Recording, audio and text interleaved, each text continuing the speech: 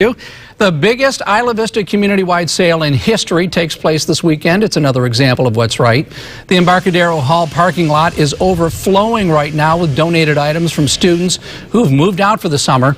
Everything is organized in different sections. The items include couches, desks, chairs, clothing, electronics, and many other reusable items. We're running out of room to put it, really.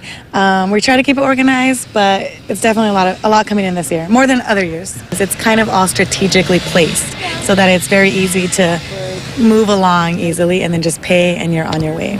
You can get anything you want there. You can get a blender, I see. The sale begins at 8 o'clock both Saturday and Sunday. All of the money raised will go directly to Isla Vista nonprofit organizations. Amazing how much stuff, nice stuff too. Well,